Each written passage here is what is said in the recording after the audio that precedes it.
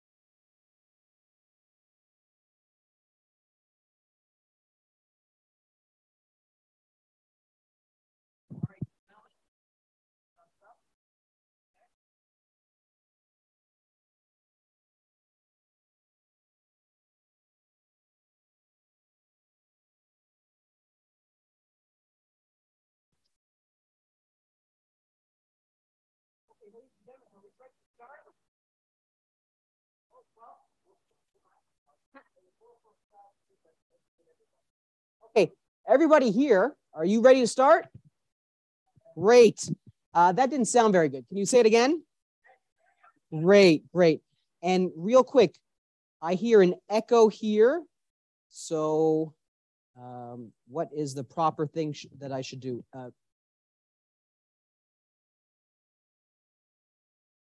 I have no control over that because it's HDMI. So let's see what I can do here. I am muted there.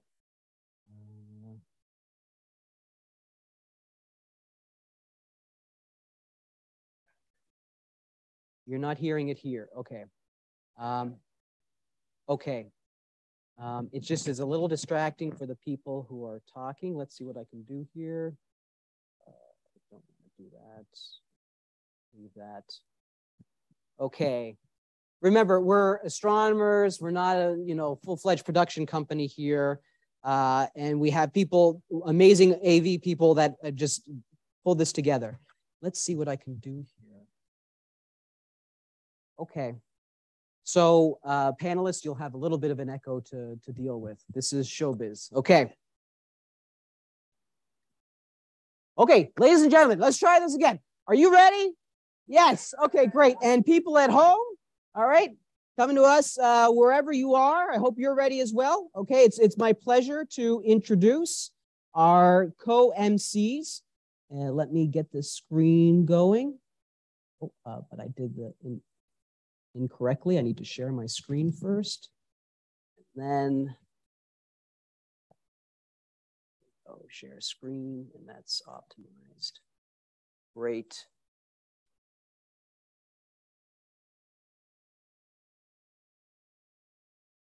Wonderful. Ladies and gentlemen, it's my pleasure to introduce our co-MCs for the evening. Graduate students Bhagya Subrian and Danielle Dickinson. Let's give them a warm hand. Good evening, everyone. Welcome to the James Webb Space Telescope First Light Party. We're excited to have everyone here this evening. We have a great evening ahead of us, celebrating the first images from the James Webb Space Telescope here at Purdue University. My name is Bhagya Subrian. I'm a PhD candidate from the Department of Physics and Astronomy at Purdue. My research primarily focuses on understanding the origins and physics behind exploding stars. And my name is Danielle Dickinson, and I use she, they pronouns. I'm a second-year student, graduate student here in the Department of Physics and Astronomy at Purdue. My research focuses on the final evolution of very massive stars and their inevitable, dramatic, and eruptive stellar death. This is really an exciting time to be an astrophysicist. I was blown away by the first James Webb Space Telescope images. What about you? How are you feeling, Danielle? All I can think about the data right now is, wow, I can't wait for what science comes out of this amazing telescope. We really are in a golden age of astronomy. That is really exciting. So for some background here, the James Webb Space Telescope was launched in December 2021 on an Ariane 5 rocket and was perfectly parked at the second Lagrange point in January this year. As of July, the JWST, or the James Webb Space Telescope, is intended to succeed the Hubble Space Telescope as NASA's flagship mission in astrophysics. The first deep field image from Webb Telescope was released by President Joe Biden to the public through a press conference Monday this week. Following the release of JWST's deep field image, NASA released a series of spectacular images, and the first exoplanet spectra was taken by the extraordinary Webb instruments. We are gathered here today in the cradle of astronauts to dive into these images. And I just want to say that at Purdue, we're committed to fostering a culture of inclusion as outlined by the College of Sciences' commitment to diversity, equity, and inclusion. We pledge to continue our work to create a just, equitable, and safe environment for everyone in our College of Science community. To make this evening special, we are joined in person and remotely by an amazing panel of expert scientists and speakers from the Department of Physics and Astronomy here at Purdue University and other universities around the United States. They will provide us with expert insights into the first light images of the James Webb Space Telescope. We have here with us today Professor Dan Milosavljevic from Purdue University, Kate Gassaway from Purdue, Dr. Ori Fox virtually from the Space Telescope Science Institute, Dr. Elizabeth Newton virtually from Dartmouth College, Colin Hamill from Purdue University, Dr. Nathan Smith virtually from the University of Arizona, Dr. Rodolfo Montes Jr. from Harvard Smithsonian Center for Astrophysics, Dr. Patrick Kelly from the University of Minnesota, and Dr. Kyung-Soo Lee from Purdue. That is a stellar panel. Now we'll welcome our first speaker. It is our pleasure to introduce and welcome the best and coolest advisor, Professor Danny Milosavljevic. Dan is an assistant professor of physics and astronomy at Purdue University College of Science. Dan is also a principal investigator of Cycle 1 JWST program for investing supernova remnant Cassiopeia A. He is more well known for his iconic reactions to the launch of James Webb Space Telescope. Welcome, Dan. The floor. So Dan, what can we expect from the James Webb Space Telescope? The floor is yours.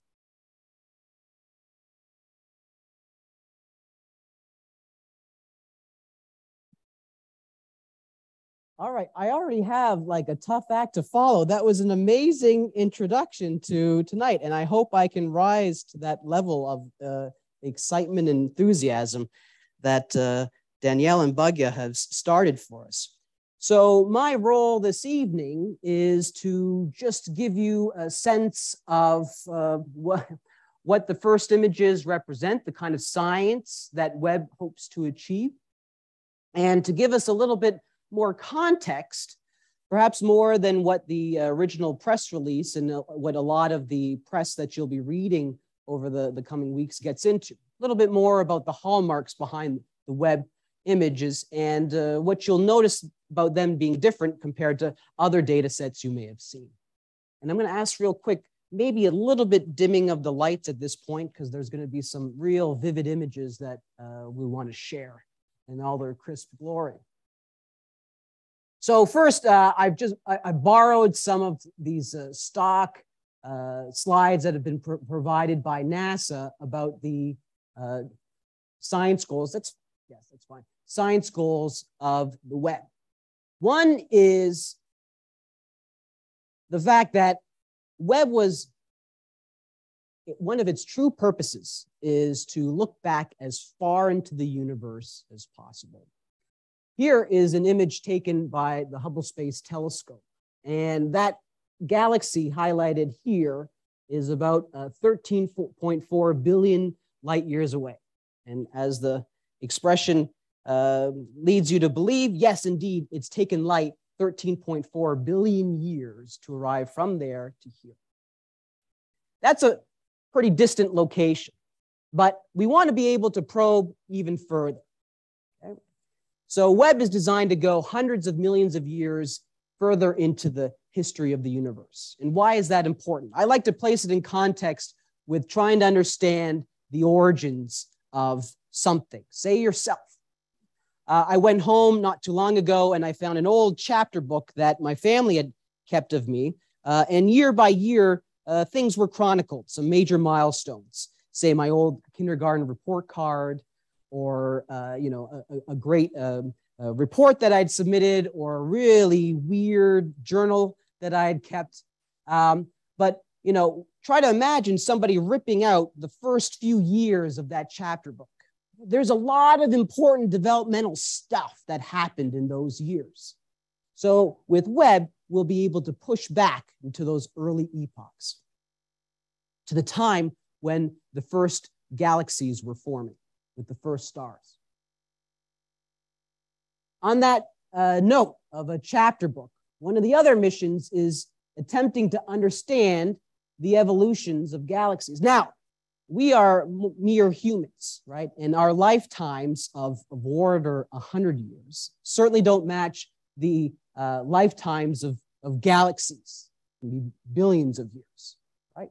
So how do we investigate this thing? Well, although we can't watch a single galaxy evolve with time, we can look at many, many, many examples of galaxies at kind of snapshots of their evolution.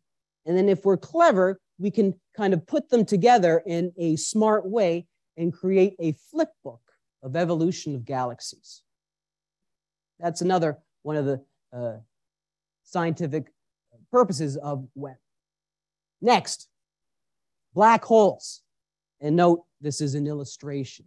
I'll say that up front. Okay? One thing that Webb will be able to do, it won't be imaging the black hole. Okay? Remember, it's black. It doesn't allow light to escape.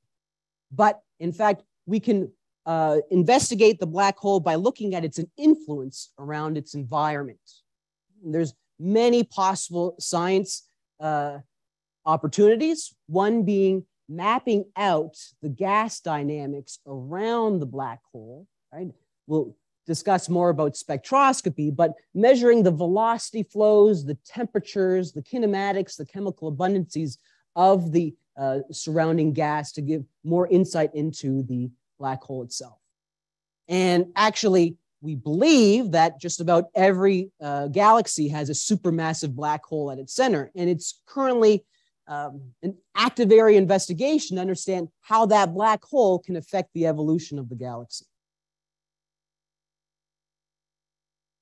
Another thing that Webb will do is help us understand how stars form, live, and die.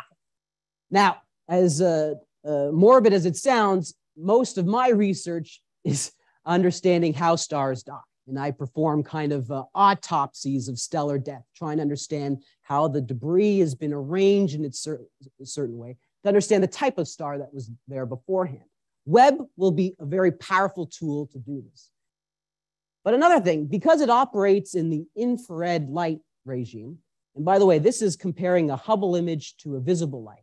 And this is what we would say is the near infrared or the shorter region of the infrared. Webb goes out to longer regions, what we call the mid-infrared. But notice the difference between these two images of the same region of the Carina Nebula. You see how more stars pop out in the infrared light as opposed to the visible light. That's because the universe can be actually a dirty place. There can be dust and gas that obscures our ability to see the stars behind it. The infrared light largely gets around that. So the longer wavelengths that we go, the easier it is to penetrate into that gas. And that's actually critical if we want to understand how stars form. Stars form in dense molecular clouds, so regions where there's a lot of gas and dust. So to see inside, one needs to go to longer wavelengths. Another thing that Webb is powerful at is detecting planets around other stars. Let me give you some understanding of what we're looking at. In the center is a star, but it's been masked by an occultation disk. We call it also a coronagraph. Similar to when you're driving or what the case may be and the blinding sun is in your way, you're going to put your hand in front of it so you can see where you're going. Right? This disk is doing the same thing, obscuring the bright star so that we have an opportunity to ping out these sources, which are planets orbiting around the sun. Now, planets are relatively cool. I don't mean hip, I mean temperature cool compared to stars. Okay? And cooler temperatures emit more in the infrared. So Webb is supremely designed, right? Its sensitivity is well tuned to detecting the emission from exoplanets. On that point of exoplanets, it's also been designed to look for the spectroscopic signatures that may indicate life. It's a little bit of a mouthful. Let me make sure everybody understands. This is a plot showing wavelength and light block. This is actually an annoying graph to me. If I were at NASA, I'd tell them, hey, flip it around. It's a little bit more easier to understand. A spectrum, similar to the way if you've ever watched light pass through a prism or maybe a glass of water, you see the white light of the sun being dispersed into its various constituent colors. A similar thing can happen on Webb, where we pass it through some kind of dispersive element, and that light from the system gets split up, and we're able to look for signatures of chemicals. Here we see gases of molecules. We have ozone, carbon monoxide, and water. Right? And all things considered, by looking at the relative intensities of these features and their placement, we can figure out which gases are associated with the absorption features. We'll hear more about that in a later presentation.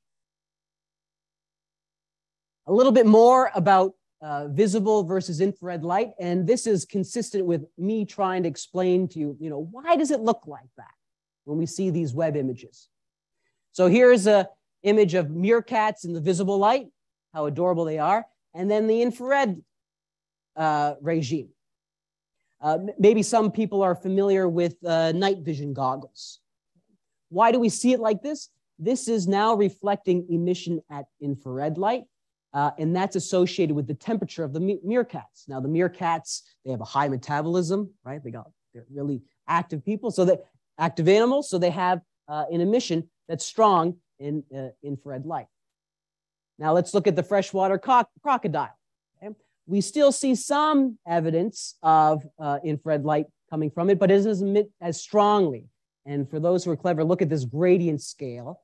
So the hottest temperatures are represented with closer to white, whereas the lower temperatures closer towards a dark red, black. So you need to remember that because Webb operates at longer wavelengths, infrared, the types of emission that it's sensitive to is going to be different than what you're seeing in the optical. That is part of what's going to make Webb different from HST. Here again is that example that I showed earlier, right? By going into the infrared, we're sensitive to different emissions, and simultaneously we can go through, it's easier to look through opaque gas. Placing things in context, here's the entire electromagnetic spectrum. So light can have a large range of wavelengths, very short wavelengths, high energy gamma rays, to very long wavelengths, radio low energy.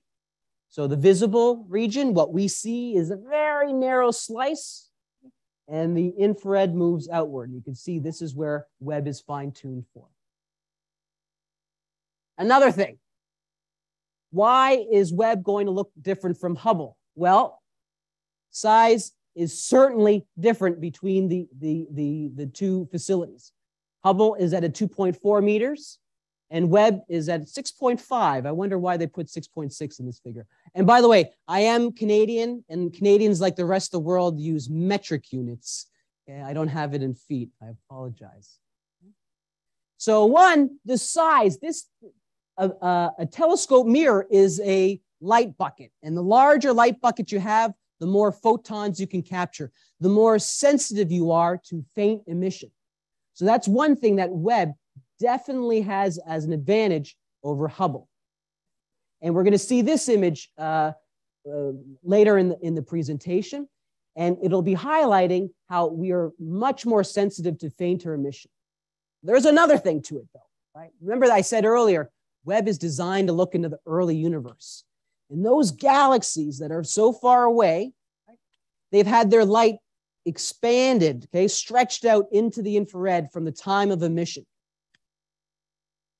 And so because that light has been extended out into the infrared wavelength regimes, there's more emission that we can potentially see from the distant universe. Oh, one more thing.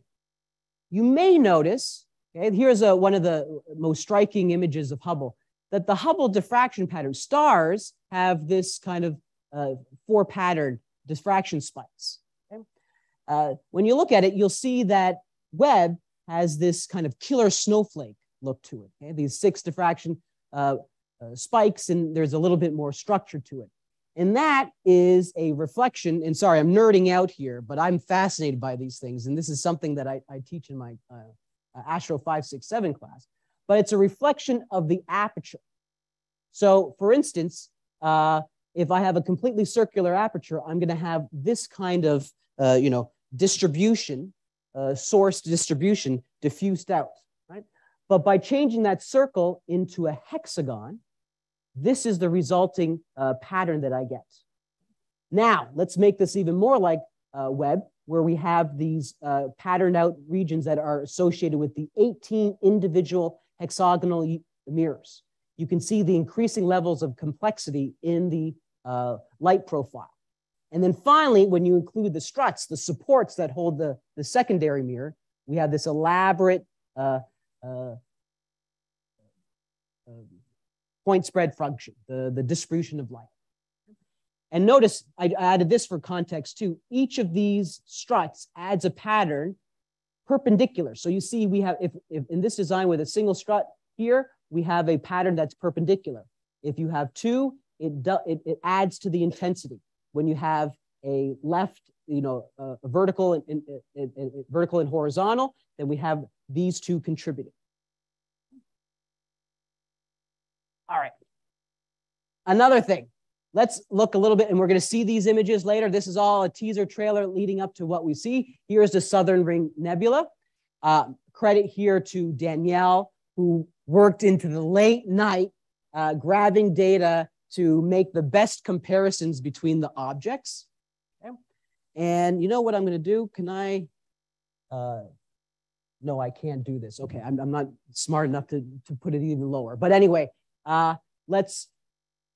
she made this GIF. So comparing, and by the way, so we have Webb, we have HST, and we have Spitzer.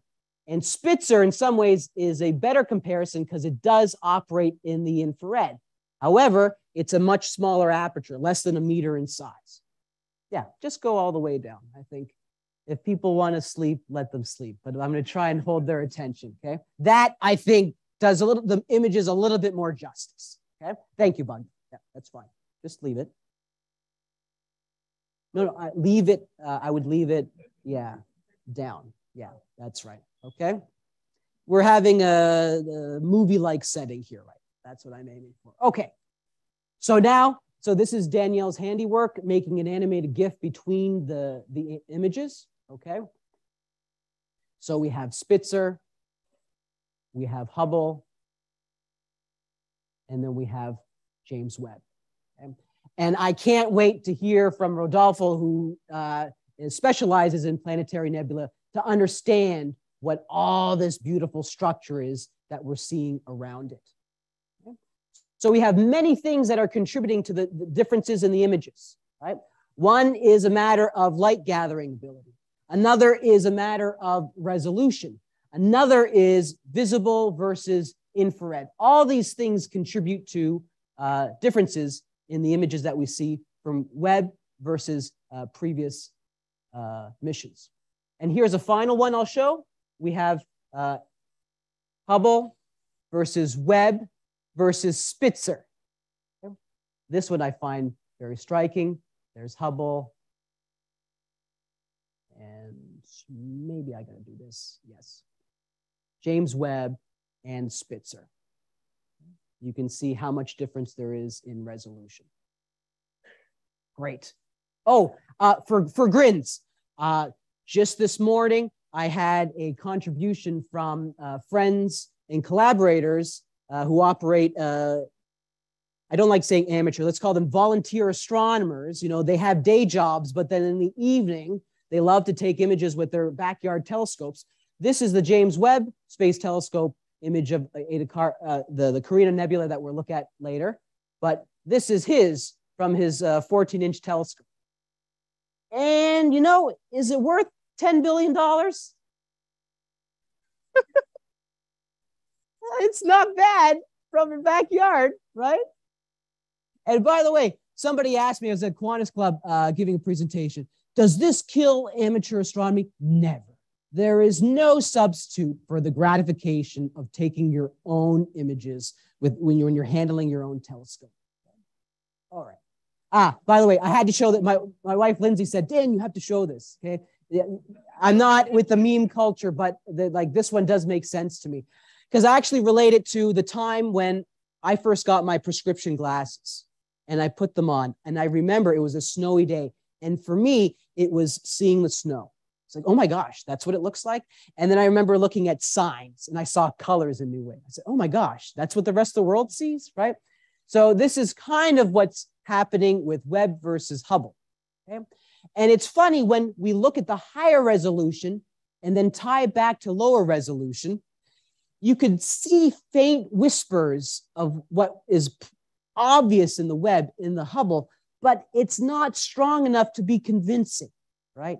To really have confidence in interpreting these data, we need strong signal and sharp resolution in Spider-Man. Okay, so one final thing that I want to highlight, and then I'm going to pivot to the speakers, is in addition to Webb presenting images that are different from previous missions, also realize that there's a kind of artistic license behind how the images are presented. They don't take color images of regions.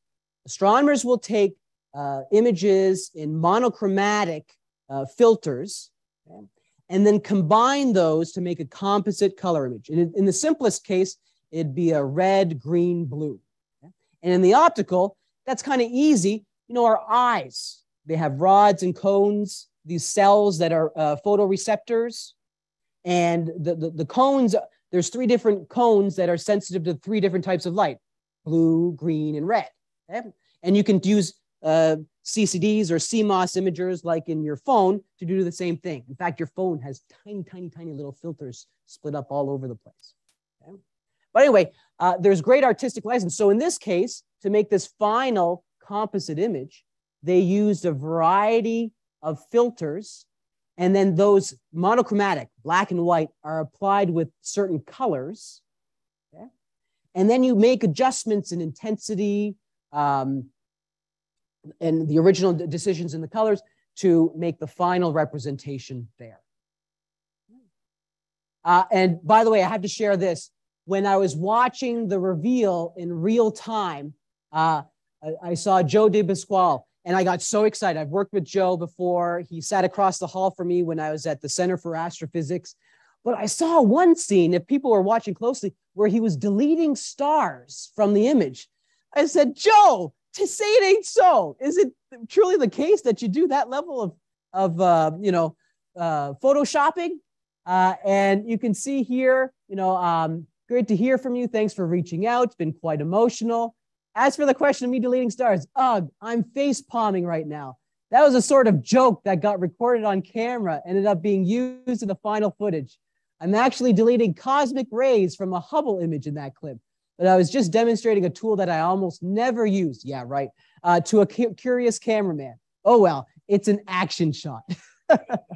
So incidentally, he did highlight that they maintain a blog called Illuminated Universe. So any astrophotographers, anybody interested in photography in general may find that interest. And by the way, here I put side by side, just yesterday, NASA released the raw data and calibrated that are associated with the first, the glossy images that were released on the 12th. So I actually pulled up one of the original images and now put it side by side with this. So what you would do is that there would be a filter like this and multiple others. You would apply color to it, and then you do some, image magic to make it this. And by the way, I saw some Wabash Valley Astronomical Society people here. They actually use PixInsight sometimes to combine the images. All right, finally, I know I'm going a little over time, but I'm entitled to it because I have to talk about this.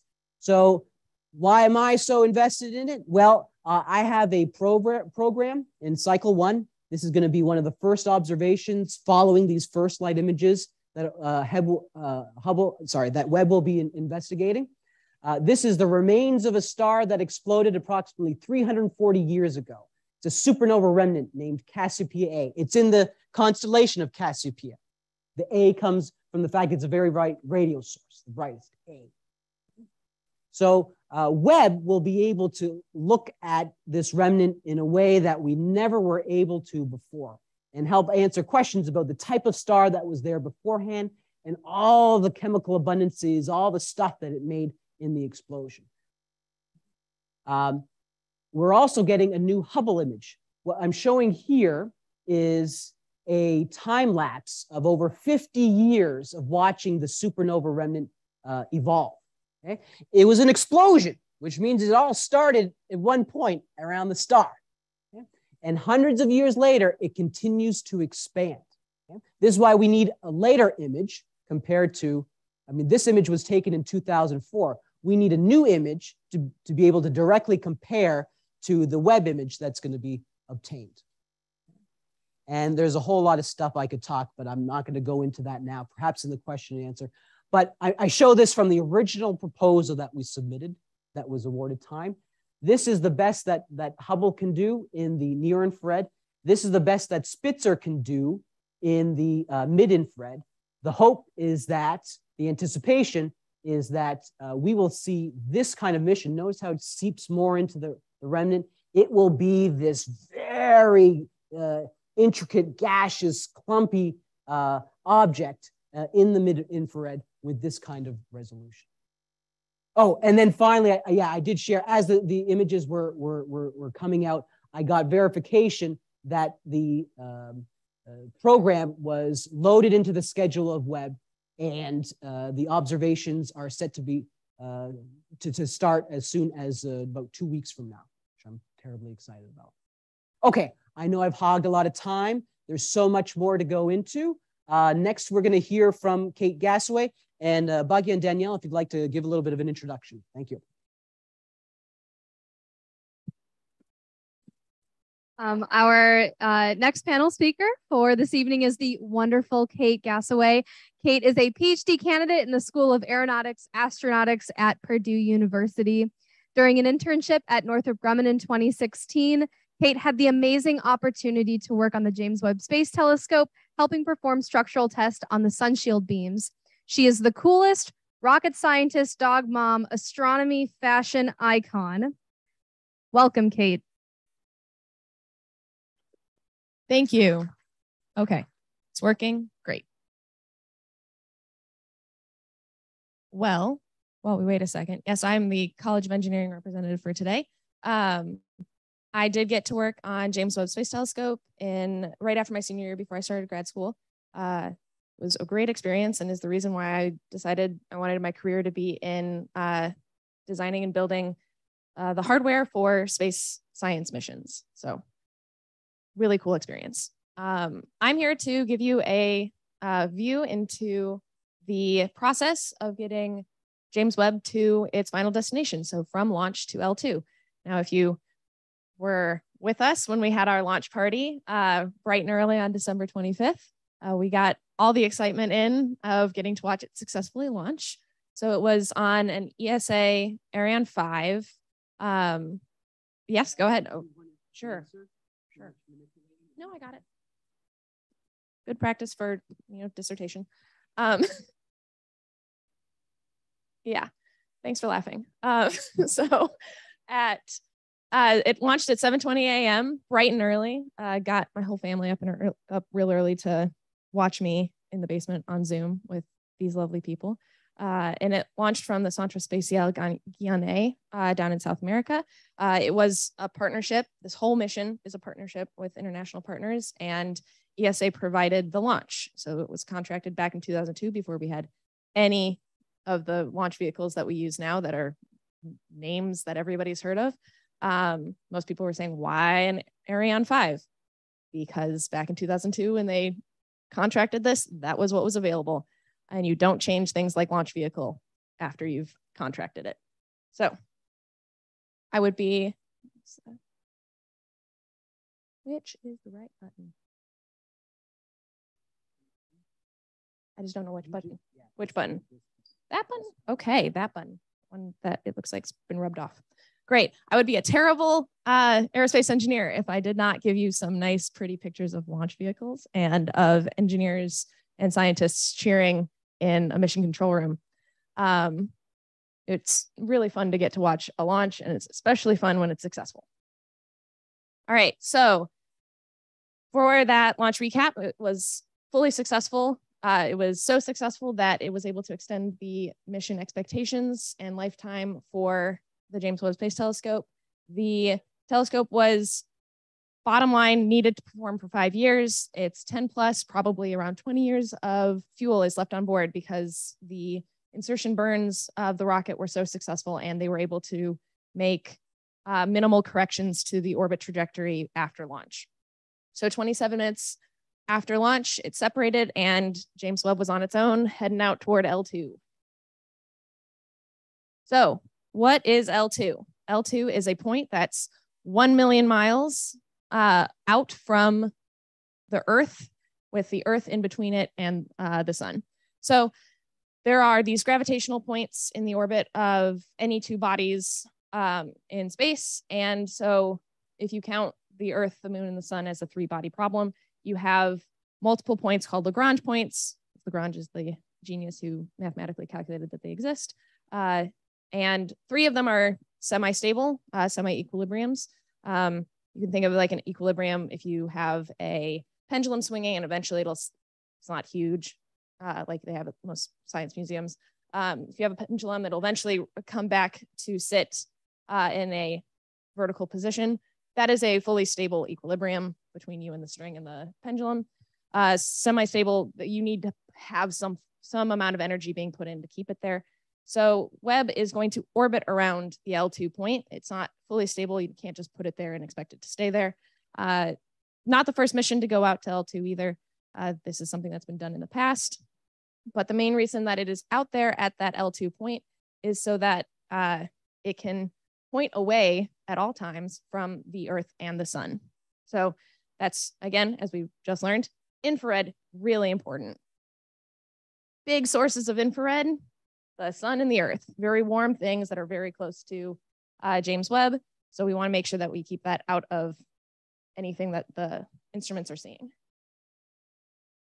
Okay, so in the first 2 weeks of flight, most of the components were unfolded, and that was 30 major deployment sequences. There were about 140 motors actuating all of this on board. So it had to be all folded up to fit in a rocket. You can't just have it launched as is. It has to be folded up. That's partially to keep it safe, but also just so it fits.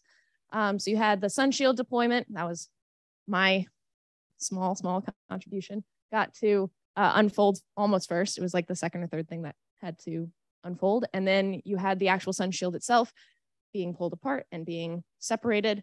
So you have 5 layers, the secondary mirror, primary mirror, and then it was fully unfolded. This is the point at which it could start doing all of the alignment and being brought online so that it can make all the pretty pictures. This was also a process that was fully observed by engineers who were able to communicate with the satellite and get all the information back from it that this was all going properly. So there's 2 sides. There's the observing side where all of the instruments are, and then there is the sun-facing side. This is mostly because of thermal problems. Again, you want to keep everything cold because if it's going to be detecting light that's really far away, you need to do a lot of that with thermal imaging, which means your instruments need to be very cold. How cold? 7 degrees Kelvin, which is almost the absolute 0 temperature you can have. Very, very cold. I believe it's about 340 degrees Fahrenheit is what the base layer of the sun shield probably is at. And that's all been engineered to make it so that those instruments can be only needing to cryo cool for about 40 degrees Kelvin.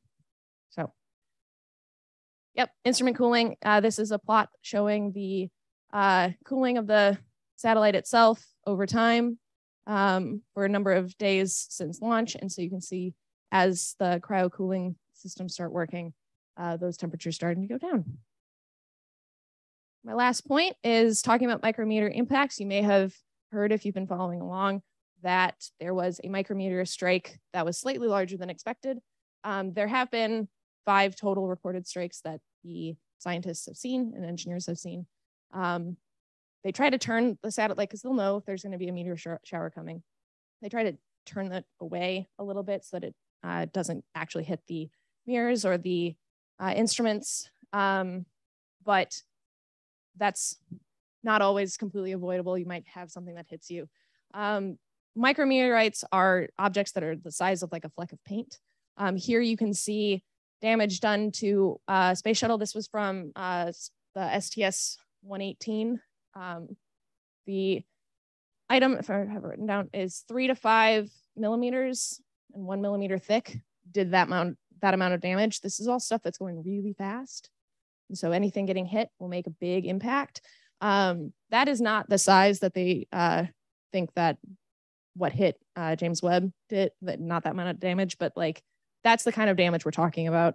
It is designed to withstand impacts like that. But that's, if you hear about, oh, it got hit by a micrometeorite, it's probably okay. Like I said, they've had 5 so far, and they're probably gonna get a lot more. All right, that's all I have.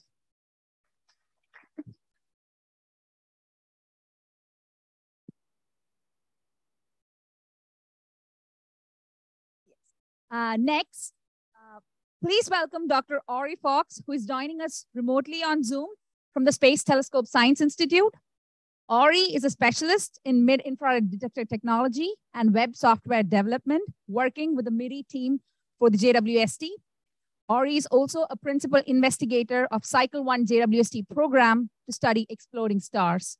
He's an active Twitter user and a dancer, providing the latest and live updates from Webb. Welcome, Ori. Yeah. Hello, everybody. Let me just share my screen here. And if you can see behind me, we're very fortunate today. I am calling you from the Mission Operation Control Room here at the Space Telescope Science Institute. So you can see where all the action happened. You can maybe see my camera, I think, behind me. So there it is, all the computer screens. But it's nice and dark right now, pretty empty. Things have died down here. We are officially done with commissioning. And as you saw, all these beautiful images were released. The title of my presentation here, it's just a few slides, is The Golden Age of Astronomy is Here. I thought that was a good title because of the gold mirrors on JWST. But really, we are living in a unique time period in history. You think we know everything about the universe, right? But just in the past couple decades, we've made incredible discoveries. We've confirmed the Big Bang. We've discovered dark energy. We've discovered our first exoplanet and then our 10,000th exoplanet. I can't even keep track of the numbers. We discovered gravitational waves and observed them with LIGO, colliding neutron stars and black holes. And this is just in the past couple decades. When you build new great instruments, great things happen. You open up new discovery space and you find fascinating things. And I think the discoveries that will come over just the next year and definitely over the next decade will revolutionize the way that we all look at the universe. So I was told to focus a little bit on commissioning here at Space Telescope Science Institute. I don't know why I made this face when I took the picture of me at my control console. You can see everything going on in the background there. You know, it was 4 o'clock in the morning. The shifts ran 24/7. We had 3 shifts a day, 8 hours each, rotating people in from December 25th on the launch day, all the way through to just a couple weeks ago. And the way commissioning worked is we had these commissioning activity requests that were designed over the past 5 years and linked together in a very specific timeline. And what we would do is we would go through and complete each commissioning activity before we moved on to the next one, where we tested every single detail about the telescope to make sure that that part was working before you could move on to the next part. My specific role was to work on the data analysis. Hey, Ori. Yes. Sorry, we've been having some technical difficulties the entire time you've been giving your presentation. And we Oh, just cleared them up. I am so sorry. you missed the best part. Nathan will tell you. Yes, we did. All right, should I start? That was good. That was my rehearsal. Should I start all the way back into the beginning? Uh-oh. Well, Nathan and Pat got to see it, so. Should I start back at the beginning? I can't hear you. Yes, please. Okay, all right. Let's see. So, Ori, right. and everybody out there, thank you for your patience. We know we've been everybody can relate who's been working with the data. We've been around the clock exploring and responding, and so putting this together is nothing short of a miracle. Thanks for your patience. We may be going a little bit longer than we anticipated. In Zoom world, you're welcome to come and go as you need. Get some tea or some popcorn, wherever you may be. Ori, I'm going to shut up now. Please start again. Thanks so much. All right, I'll see if I can deliver those jokes again as well. But okay, so my name is Ori Fox. I am an instrument scientist here at the Space Telescope Science Institute, working on the mid-infrared instrument team. And I have a special treat for you because I am calling in from the Mission Operations Control Center here at the Institute. You can see it behind me. These are all of the control systems where there was a hubbub of activity over the past 6 months. And you can see right now, it's all dark. We wrapped up commissioning just a couple weeks ago, so it's nice and quiet here today. And I'm just going to give a couple slides. I started off by saying this is really the golden age of astronomy. It's a nice play on words because, of course, the Webb mirrors are coated in gold. But really, I was saying we are at the cusp of another revolution in science. And I said, it's easy to think that we know everything about the universe, right? But if you just think about it, over the past couple decades, we've been making discoveries that have just changed the way that we understand our entire world. We've confirmed the Big Bang. We have discovered dark energy. We've discovered the first exoplanet, the 100th exoplanet, the 1000th. Now it's commonplace.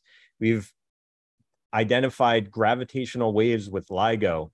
And so, that was just in the past couple of decades. When you build these new technologies and new machines, you just find out a lot of new things about the world around you. And I guarantee you in the next year and definitely the next decade, we are going to change the way that we view the universe. So I was asked to speak about my specific role here in commissioning. And so here's a picture of me. I don't know why I was making that face. It was about 4 o'clock in the morning, sitting at my control panel. We had 24/7 shifts for 6 months, from December 25th, 2021 launch day, all the way through just a couple weeks ago. And the way commissioning worked is you would have 3 shifts a day, eight hours each.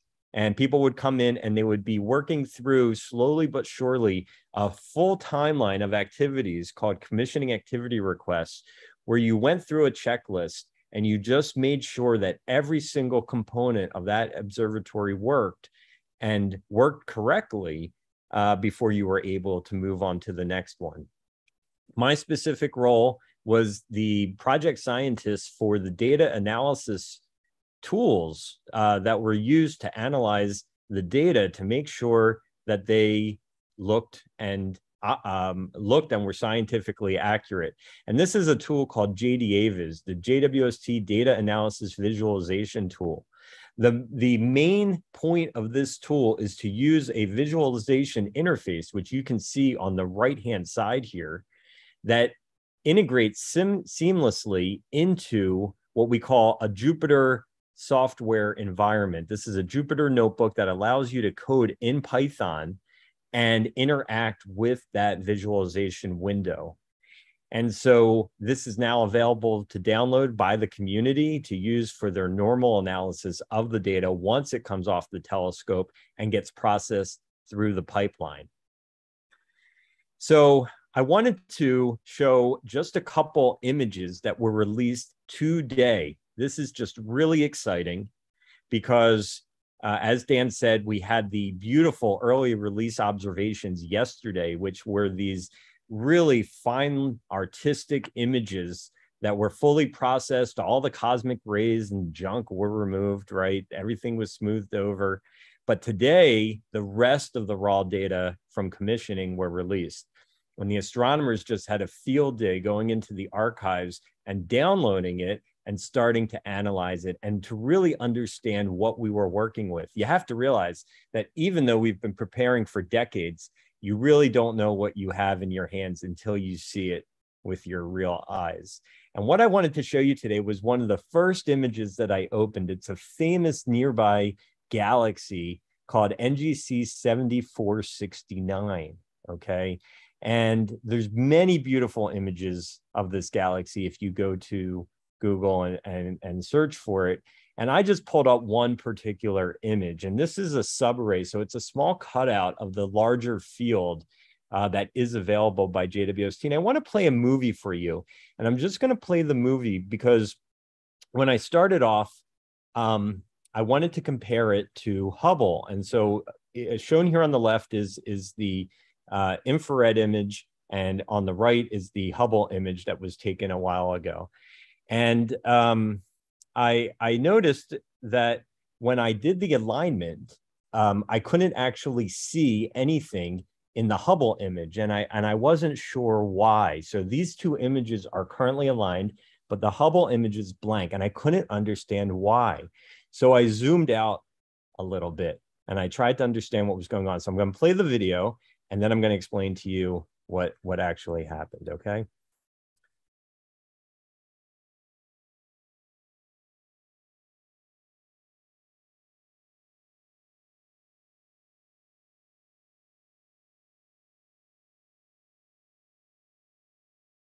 All right, so what happened here is that I thought on the left, I was looking at the entire galaxy of 7469. I don't know 7469 by heart, so I thought that was the entire galaxy. It turns out it's the nucleus of the galaxy. It's like a mini galaxy within a galaxy. This is a nucleus. This is such a small region that Hubble was actually, you know, we always make these comparisons between Webb and Hubble, and we see that Hubble could barely resolve this nuclear region. The galaxy itself, I'll play this again, is massive. Okay, these two images are scaled to size. They are the exact same image. And to see the nucleus of Hubble, you have to change your whole scaling of the image and zoom all the way in and see those individual pixels. And you can just see the difference between Webb and Hubble right off the bat.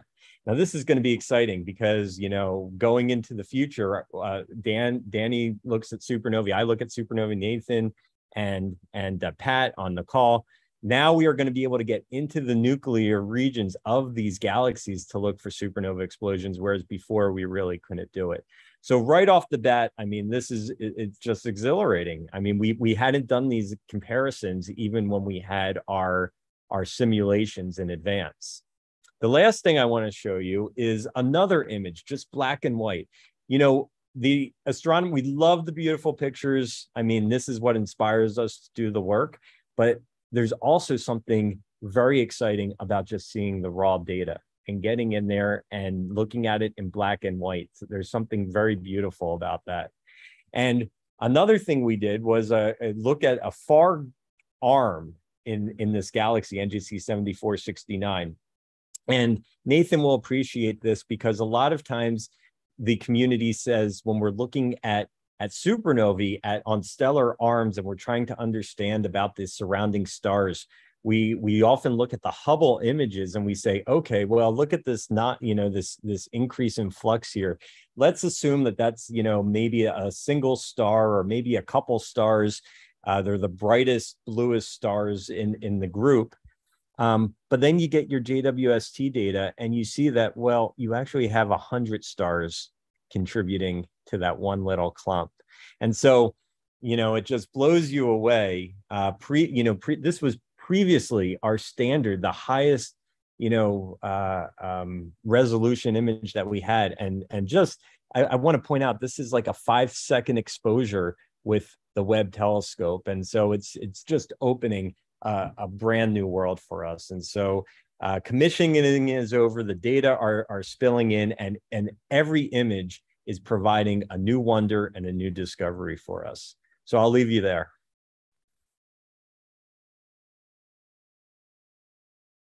Everybody, a round of applause. Thank you. Ori, honestly, I wish I could nerd out with you for the remainder of the session on just what you're showing right now.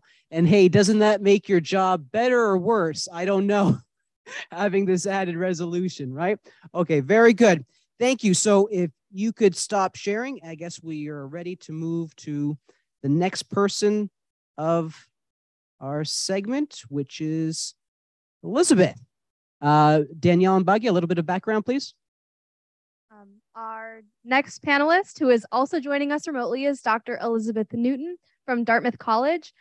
Dr. Newton is an observational astronomer who specializes in stellar astrophysics and exoplanet science. She will be speaking about the first exoplanet spectrum obtained from Webb. Welcome, Dr. Newton. Awesome. Good to be here. Just to check, we can all hear me, right? Yes, we can. Yes, awesome. But we don't see your display yet. Nope, you definitely don't. Okay.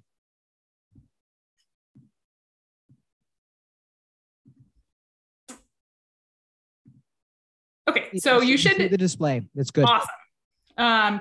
So it's really great to be here to share some thoughts on NASA's maybe visually least spectacular first light image, which is the exoplanet transmission spectrum. So an exoplanet is a planet that orbits a star other than the sun. And as our last speaker just mentioned, we've gone from knowing about just one exoplanet about 25 years ago to now knowing of just over 5,000. So one way that we can detect an exoplanet is through the transit method. And this is the technique that JWST is going to be using. So on this slide, I'm showing a picture not of an exoplanet transit, but of Venus transiting the sun I guess almost 10 years ago now. I actually took this picture with my digital camera, put a filter in front of it. And what you can see here, especially if you actually can see my mouse on the screen, is this little black dot in the upper corner. And this is the shadow of Venus as Venus crossed in between our view, across in front of the sun from our view. And so Venus is blocking out that little bit of light. And so this is a transit, not of an exoplanet, but the idea behind an exoplanet transit is the same. The really big difference is that we can't resolve the surfaces of other stars, so we can't actually see the little dot that corresponds to an exoplanet. Instead, so since we can't directly see that planet, what we can do instead is view the change in brightness as the planet blocks out some of the light from the star. So we monitor the brightness of the star, we wait for the planet to transit, and then we view the decrease in light. And so this image is actually the first exoplanet data image from JWST. And it's showing the exoplanet transit, the transit of the exoplanet WASP 96b. So first, for some context, WASP 96b is nothing at all like the Earth. It's what exoplanet astronomers call a hot Jupiter exoplanet. This is a Jupiter-sized exoplanet, but it orbits its host star once every just a few days. Jupiter takes many years to orbit our sun. So this planet is extremely close to its host star. And as such, it's very hot, which gives us the name hot Jupiter. So this plot shows the brightness of the star as a function of time. And here's just a schematic of what's happening with this exoplanet transit. This data, all of these yellow points, are what we actually observe when we're monitoring the brightness of the star. We see this characteristic inverted top hat shape that corresponds to the planet crossing in front of the star. In this case, this dip is actually just over 1% decrease in brightness. And you can see that All of these data points measure this dip in brightness with exquisite precision. So this method is very close to my heart. In my research at Dartmouth College, we used the transit method to find new exoplanets and then to learn about their properties. Our specific interest is not in planets similar to WASP 96b, but in planets that are still quite young, as we try to piece together how planets form and evolve. So unlike JWST's other first light images, our exoplanet data is a spectrum. And Dave Milosavljevic explained very nicely what a spectrum is, but just to reiterate for anyone just joining us, spectroscopy is a tool where we can split up the light from some source into its respective colors or wavelengths. So for example, here we could split up the light from this source, which we would do using a spectrograph. And then we would be able to observe the brightness as a function of wavelength or color of light. We can do spectroscopy with galaxies or stars, and we can also do them with exoplanet transits. When we combine spectroscopy with an exoplanet transit, we observe the transit at many different wavelengths of light, and we make different transit light curves at each of those different wavelengths. The result is what we call a transmission spectrum. So at Dartmouth, my group uses transmission spectra to study atmospheric escape from exoplanets, trying to understand how planets lose their atmospheres. With transmission spectra like the ones from JWST, what we'll mostly be looking at is the composition of exoplanetary atmospheres. So this is that first light image, this transmission spectrum of the hot Jupiter exoplanet WASP 96b. So this plot shows the total amount of light that's blocked by the planet. So this is basically telling us how deep the transit is. And we're looking at that as a function of the wavelength or the color of light. This spectrum covers the optical into the near infrared. When there are molecules or atoms present in an exoplanet's atmosphere, the transmission spectrum shows bumps and wiggles at specific wavelengths. So here we're seeing very prominent wiggles and these are due to water vapor. Water vapor absorbs at specific wavelengths. Basically, wherever this spectrum peaks, it's been labeled by with water. So water absorbs light at these specific wavelengths, and at those regions, we see the planet blocking a little bit more light because its atmosphere is filled with water vapor. And so with spectra like these, by identifying these fingerprints, we can learn about the compositions of these planetary atmospheres. One thing I wanted to mention is that we actually already knew that WASP 96b had water vapor in its atmosphere. And that's because it's an exoplanet astronomers have studied previously with NASA's Hubble Space Telescope. But the data from JWST is far more precise than what we had before, and it also allows us to look at longer wavelengths of light into the infrared. The reason that we wanted to observe something where we had already studied the planet is so that we could understand really the intricacies of this data, so that we would know when we go to look at other exoplanet spectra that what we're looking at is really due to the planet and not due to systematics due to the instrument.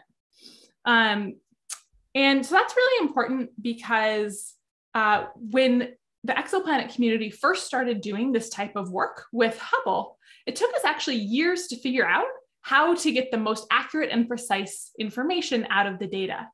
With JWST, we get to build on that legacy, but you can expect to see exoplanet astronomers learning about this data over the next few years. And while we knew that this planet had water, the JWST data did reveal a surprise already. We thought WASP 96b's atmosphere was clear and free of clouds and hazes. That was actually one of the reasons why it was selected as the first target for JWST. But these water wiggles aren't actually as large as they would be if the atmosphere was clear. So this tells us that, to our surprise, this planet does actually have some clouds and hazes in it. And so there's still a lot to learn about even these well-studied planets like WASP 96b. And with data like these, we'll be able to study the compositions and the chemistries of many different types of exoplanets, including ones that are more similar to Earth in either size or temperature. And with that, I'll turn it over to our next speakers. Thank you very much. Round of applause. Elizabeth, thank you. Thank you, Dr. Newton. Now, let us welcome another graduate student as our panelist, Colin Hamill from the Department of Earth, Atmospheric and Planetary Sciences at Purdue University. Colin will speak today about what we can understand about planetary atmospheres from the Webb telescope. Welcome, Colin. Yeah, and I'll give you a little bit another introduction. Look, in scrambling to bring together, a panel of experts, I wanted some representation from our own Earth and atmospheric planetary scientists. But many of them are in Hawaii at a conference. Some just got married. I mean, it's been a lot happening in the room lately. But thankfully, through some help, Alexandria, I'm blanking on the last name right now, Johnson, who helped put together some slides, some representative work. Colin's going to, on behalf of the department, as it were, give some insight into why web data is interesting for them. And you just let me know when you want to change slides, okay? All right, thank you. I only have one slide. I'm happy to step in as the last resort for EAPS. Okay. Well, I'm actually here to talk about clouds a little more. And like Elizabeth mentioned, how they chose WASP 96b since they thought it didn't have clouds. You get the gist that astronomers, they kind of hate clouds, but I think they're kind of cool, and I'm going to tell you why. In the Cloud Lab, we seek to understand clouds, how they form, and their resultant properties. Essentially, the physics of their formation and how they scatter that light. And we use that to better understand planetary atmospheres at home, in our solar system, and beyond. I'm looking at this top left image right here. When an atmosphere is clear, that starlight passes right through it. And when that happens, we can see absorption features like those that we see in WASP 96b. Sorry, I'm blanking now. No problems. Yeah, no That's worries. me. I'm not sharing the screen to Zoom. Let's see. So if I do this. All right. All right. We're back. All right. Now everybody can see what you're talking about who are not in the room right now. Okay. Great. I can redo that last sentence or two. I'm looking at that top left atmosphere with that clear atmosphere where when there's no clouds, that starlight can just pass straight through, and allowing us to see absorption features like we see it in WASP 96b. A clear atmosphere also allows us to probe the infrared emission, allowing us to see what the planet's temperature is like and perhaps its surface properties, if it has one. However, a cloudy atmosphere can significantly mute or block those spectral features entirely. And the cloudy atmosphere,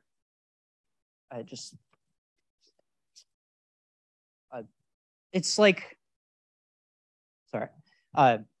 In a cloudy atmosphere, it's kind of like looking up at the sky. When it's dim out, it's gray and muted.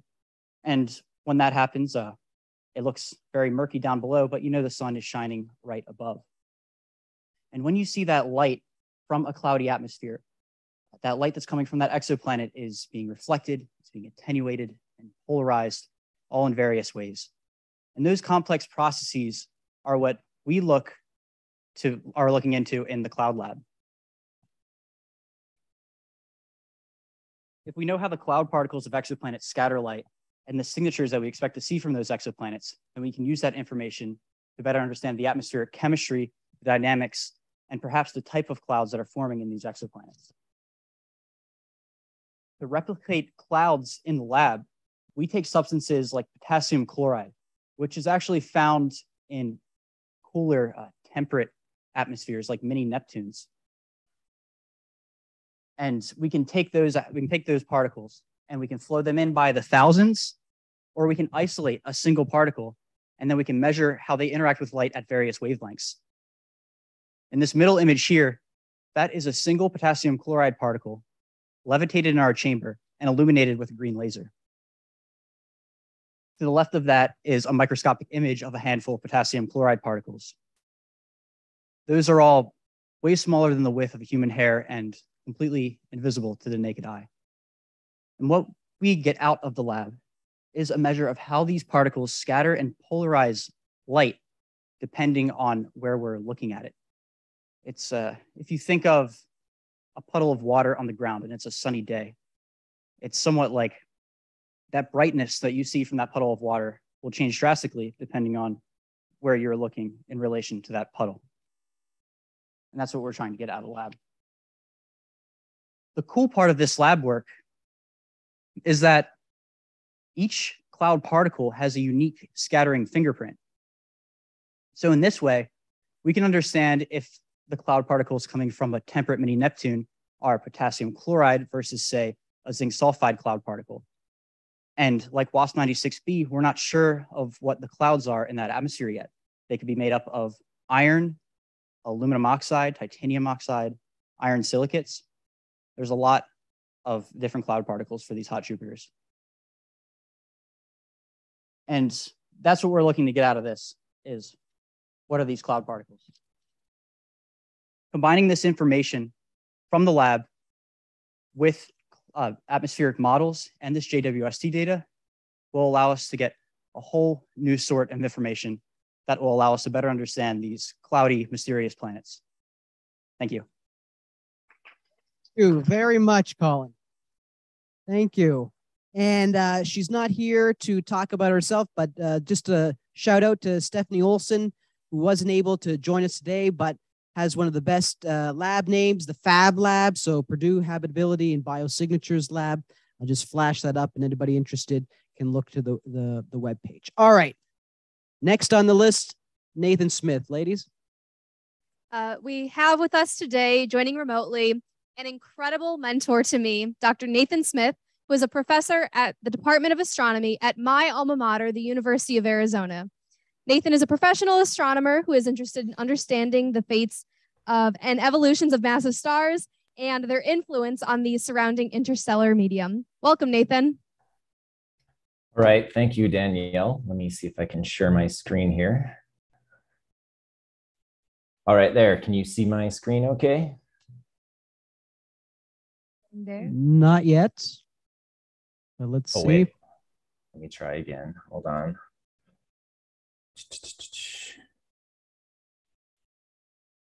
Looking Okay. good. All right, good. Now let me. Wait, now I see a blue screen. That's good. That's good. No, I have to start the slideshow. Okay. Yeah. There. Now you should. Well, you should see a black screen. You have the cleanest desktop I've ever seen, Nathan. No. It's that's a second monitor. My regular desktop is a horrible mess. All right. So yeah, it's a pleasure to be here. Thanks for having me. So I am at the University of Arizona, and I wanted to mention that specifically because this image that I'm talking about is made with the NIRCam instrument on JWST. And the NIRCam team that built the camera is led by people here at the University of Arizona, although I am not on the team, but they're in the same building here. All right, so this is an image, a spectacular image in the near infrared taken with the NIRCam camera of star formation in a relatively nearby region. So we heard before about how James Webb is supposed to look to the farthest galaxies at high redshift. This is actually fairly nearby. It's in our own Milky Way galaxy, just in a neighboring spiral arm. So by comparison to some of the things, it's really, it's just in our backyard, basically. It's about 8,000 light years away, which sounds like a lot, but that's not a lot compared to billions of light years. Okay, so this region that is imaged here is a star forming region called NGC 3324. NGC stands for New General Catalog, and it was new in the end of the 19th century, but the name sticks. So what I want to do is first give you a little bit of an orientation of where this is compared to other things around it in the sky, and then a little bit of background and context for what it is we're looking at, and then we'll take a closer look at the image. So this is on the left, I have a zoom out of the Carina Nebula. So really, so the first thing I guess I should note is the image that was released as an image of the Carina Nebula is really not the Carina Nebula. The Carina Nebula is the thing on the sort of on the left. It's the, let's see, can you see my pointer? I don't know if you can see my mouse, but it's. We can follow that. Yeah, so it's the one on, it's this region in here. The part that was imaged is actually over to the right, NGC 3324. That's a different star from your region that's actually about 1,000 light years away from the Carina Nebula. At a different distance, it has a different age. So it's really not the Carina Nebula. It's sort of like confusing, you know, saying someone is from San Diego or LA when they're really from San Diego, or maybe worse, saying that they're from Phoenix when they're really from Tucson. So it's a separate region, but it's near the Carina Nebula, and it's often studied in images with it because you can fit it in the same image as you see here. So this is a huge image. This is much bigger than the full moon. I have a 1 degree bar on the bottom. So the full moon is actually a little bit bigger than this square showing NGC 3324. So if we zoom into that, that's what's shown on the right here. That's the same region. And what you're seeing is these are optical images that are showing the glowing ionized hot plasma that emits in lines of certain atoms taken in visual wavelengths. And the little box here on the upper right, this box is where the JWST image is. It's taking an image of the boundary of this region. And so that's the region we're talking about. So now you know a little bit about where it is. And I wanted to show a cartoon here to give you some idea of what this is representing in terms of the astrophysics that's going on. So this is a region of star formation. Stars are born, they live, and they die, and they're born out of interstellar clouds that are swarming around, you know, orbiting around the Milky Way galaxy and other galaxies. And what happens is that these clouds are very clumpy and irregular in their structure, and some regions are more dense than others. And so sometimes the denser regions can have a strong enough pull of gravity that they pull themselves together and they actually give birth to a new star. Or in many cases where you have a very large cloud, you form many stars all together and it forms a cluster. Now, when you form lots of stars like the sun is a relatively low mass star, and that doesn't do a whole lot to its surroundings. But when these clumps of gas get pulled together and form a massive star, something that's say 15 or 20 or 100 times more massive than the sun, then something quite different happens. And what happens is those massive stars actually are very luminous. They can be tens of thousands or 1 million times more luminous than the sun, meaning the radiation output. And they're also hotter, which means that their radiation comes out mostly in the ultraviolet. And that's important because ultraviolet radiation tends to zap the surrounding gas. It's kind of like you get a sunburn from UV radiation from the sun. Here you get the ultraviolet radiation actually breaks the atoms apart and strips the electrons off of the atoms and turns it into a hot plasma. And so what ends up happening is that when massive stars form, that's sort of shown by these blue stars that are in the middle of this region, over time they start to carve out a cavity of hot, low density gas. And that forms basically a bubble that then it pushes out and expands and it sweeps up the gas around it. And so once massive stars are born, they actually begin to destroy the cloud out of which they formed. However, what's pretty interesting about this is that in the process of destroying the cloud, they also sweep it up and compress that gas into new dense clumps, which can form new generations of stars around the border. And as this process continues, you can actually form multiple generations of stars that then at the end have this big, you have this big swarm of stars that have multiple ages. And so that's what we're seeing in this image. This, if you remember the image I just showed before here, this James Webb images is right at the border. So it's tracing the interface right between the hot bubble on the inside that's powered by ultraviolet radiation and also winds from these hot massive stars, and the cold, dense gas that's here shown in this red shell on the outside. And so that's what we can see. And there's evidence here in this image of stars being born. One of the things that happens when stars are born is that material is being accreted onto the star in a big disk. It ends up squirting out in protostellar jets, these bipolar jets. They come out in two directions at the North Pole and the South Pole. And on the left, here's sort of a zoom in this star is sending out material in, some of it is squirting out into the cavity, but some of it is blowing into the cloud itself. And so this gives us, this infrared image gives us a nice view of that. So it's really showing, so this infrared image is showing us what's going on at that interface where the gas is being compressed by the massive stars and forming new generations of stars. What I wanted to do next is look at the details of this image and compare it to the optical. We have an HST image of the same region. And also, if I have time, there's a MIRI image, which is a different camera on James Webb showing longer wavelengths. So if you look at this, you can see a lot of intricate structure, and there's lots of stars that you can see mixed in with the clouds. When I compare it to the optical image from HST looks quite different. Now, it doesn't cover the entire region. There's only a portion that is shown. But if I blink between these, I've tried to align them as best I could with PowerPoint. You can see, like if you pick out some stars, you can see that they're not moving very much. And so you can see some stars appear, like a lot of the regions in the optical are just dark. You just see an opaque dark cloud. And when you look in the near infrared with JWST, a bunch of stars are appearing. And that's because we're seeing through those dark, cold clouds and seeing what's going on inside, or in some cases behind them.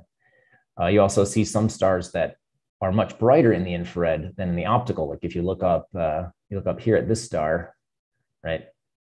That's actually probably a star in the background. That's probably a red supergiant, like Betelgeuse, that's in the background.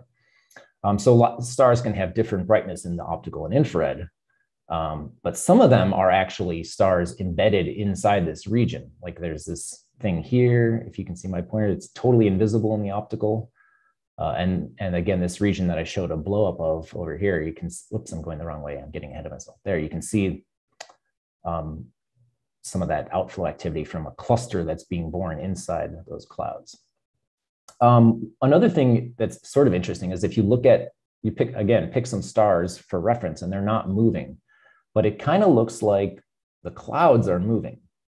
Like if you look at this interface here, look at the boundary, and you look at some of the boundaries over here, when I blink between them, oops, I'm going the wrong way. When you blink between them, it looks like the clouds are moving as if they're expanding or something, but they're really not. What's happening is that with Hubble in the optical, you're seeing the hot ionized plasma that's on the inside of the nebula.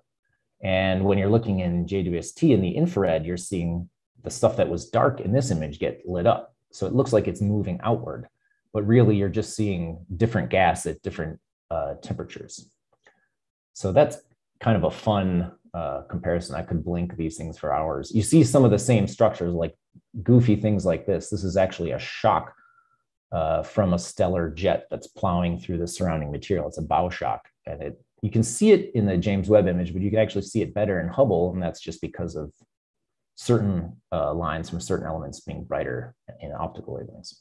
All right, so one last thing is this mid-infrared image. So this is the MIRI instrument mixed in with the sort of grayish purple kind of image here includes some longer infrared wavelengths. This includes what we call mid-infrared or sometimes thermal infrared. It's more like the kind of vision that the Predator has, where you can see warm things glowing.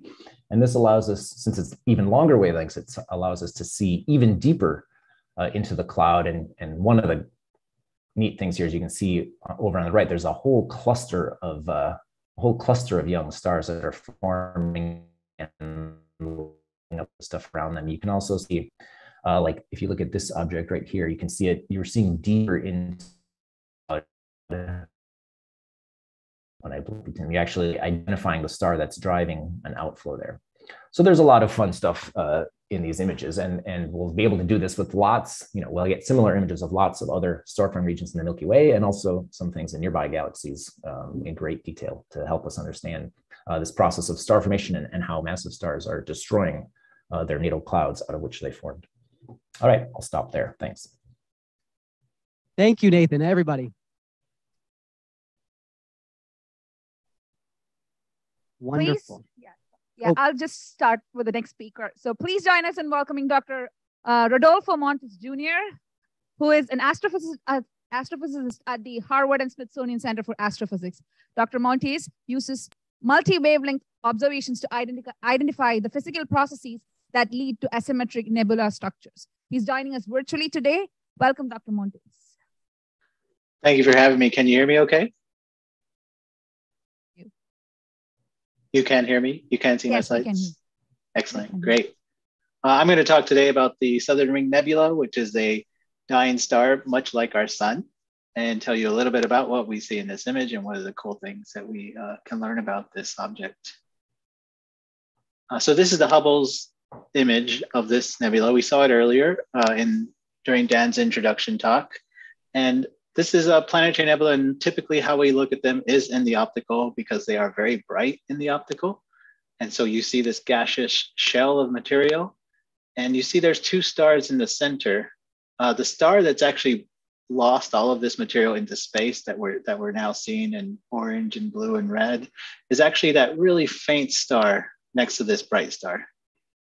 And that this is actually a binary system in the center of this star, in the center of this nebula that's formed this gaseous shell.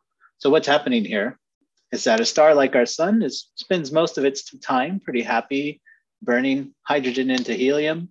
And that process essentially deposits a bunch of helium in the core. And that is harder to burn. You have to be more dense and more hot. And so that doesn't burn as readily.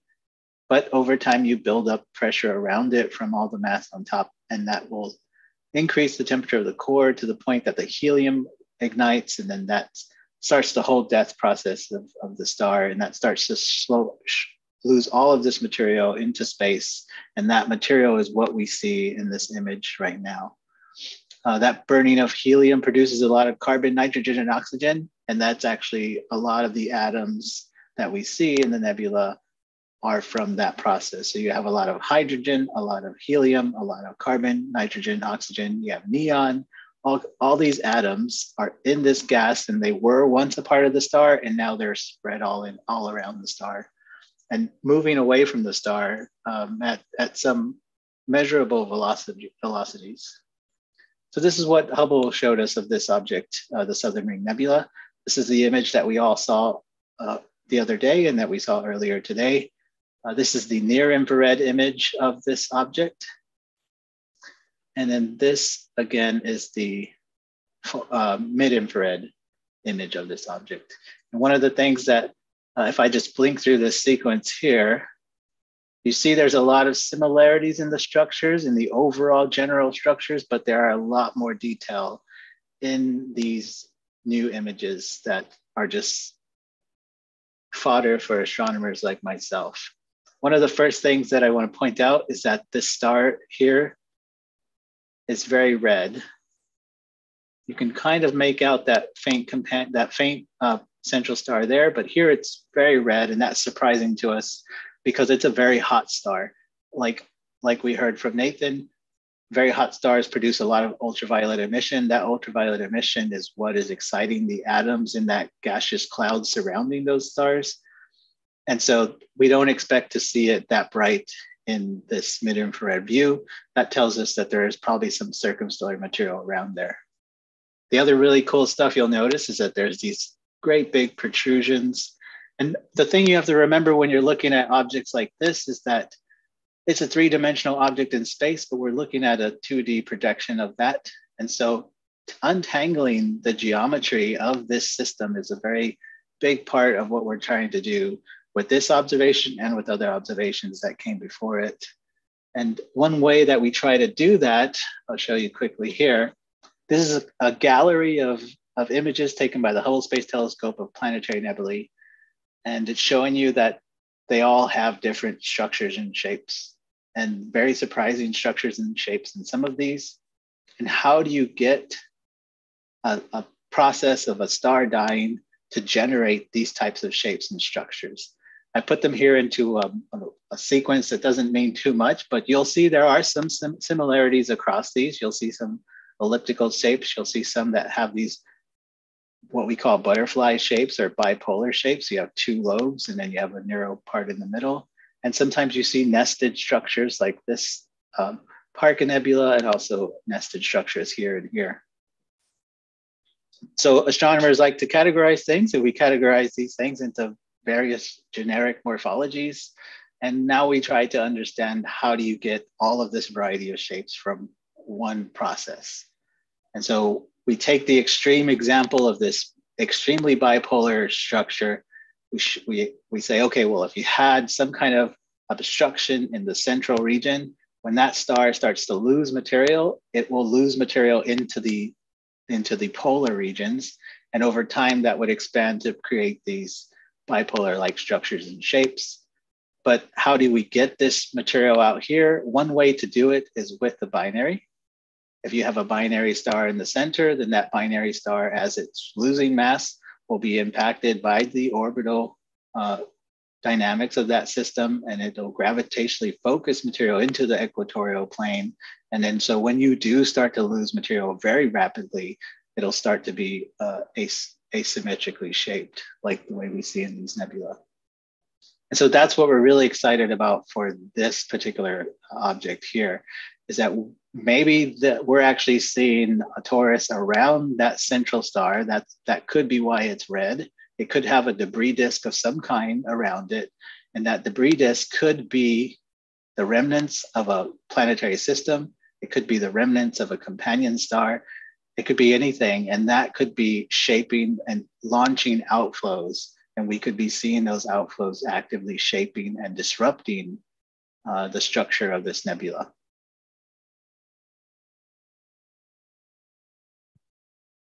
And that's dramatic all. pause. You're done? Yes. Yes, that's right. Round of applause for Rodolfo. Thank you. Believe me, it's taking everything for me to hold back and ask questions. I know we're going long. I think we have water if anybody needs to be hydrated as we push on. I think Patrick is next. Is that right? Please, an introduction. Our next panelist is Dr. Patrick Kelly, an assistant professor at the School of Physics and Astronomy at the University of Minnesota. His research focuses on supernova explosions and gravitational lensing by galaxies and galaxy clusters. Dr. Kelly will be sharing his insights with us on the James Webb Space Telescope Deep Field Image that was released by the president on Monday. Welcome, Dr. Kelly. Well, thanks a lot. Yeah, thanks for having me. Very well. So I'll talk about this spectacular image here and what. Oh wait, Patrick. So at the moment we see a black screen. We don't see the image. You don't see the spectacular image. Okay, try this again. Let's see here. All right. All right. Let me try now, okay, yeah, we saw the presentation. It might be one of those things where you have to keep it in this mode, but let's try the I think I've shared the desktop. So do you see it now? Now, that's good. Okay, great. All right. Sorry about that. Okay, well, so I'm really excited to talk about this amazing picture and what James Webb should be able to do in its observations of other galaxy cluster fields like this. And so, what is this? Well, this is a gravitational lens, and so it's one of the biggest gravitationally bound structures in the universe. Galaxy clusters are the biggest structures where all the galaxies are bound to each other, so they can't escape. Their gravitational mutual attraction keeps them together, and they're just 10 to the 15 solar masses in them. So there's huge amount of matter here, and most of it is also dark matter. So they're really excellent places to study dark matter as well. And so, but let's just start by looking at the Hubble Space Telescope image of this cluster.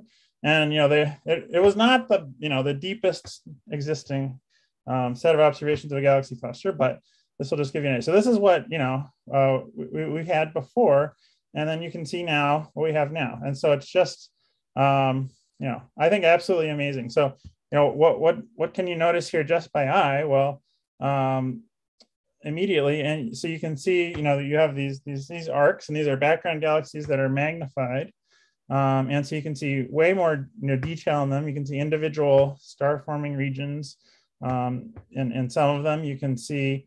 And the other thing that sort of jumps out at me is the number of globular clusters. So these are groups of old stars in the foreground galaxy cluster. So the yellowish, whitish galaxies are the galaxies in the galaxy cluster. The elongated arcs are behind it, and they're gravitationally lensed and magnified.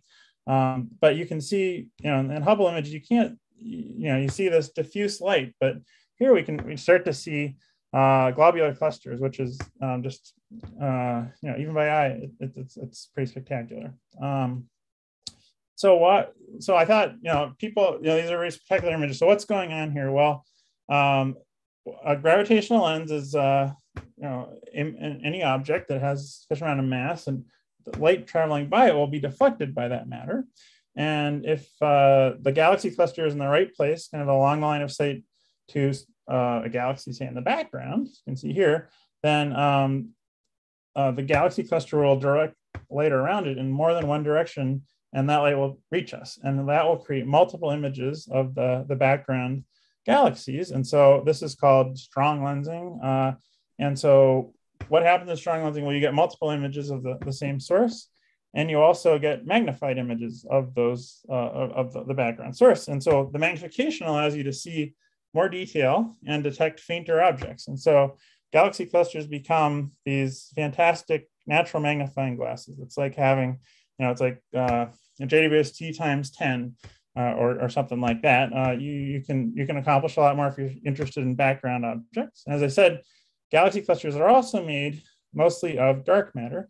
And so if we can actually use these positions of these background galaxies to figure out where the dark matter is in the galaxy cluster. And so Webb has a fantastic spectrograph. And this is one of the spectrographs here that actually gets a spectrum of every object in the field.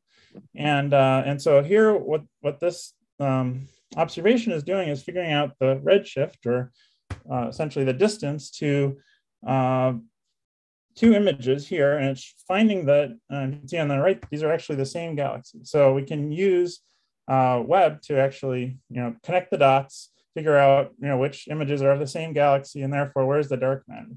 And if we know where the dark matter is, then we can really figure out how magnified the images are and calibrate the cluster as a natural magnifying glass. So here's just a map, for example, of the total amount of matter in a galaxy cluster, mostly of dark matter. And so these are kinds of maps that we should be able to make with much greater precision and accuracy with James Webb, where we can see many more of these multiply imaged galaxies, which all constrain the dark matter.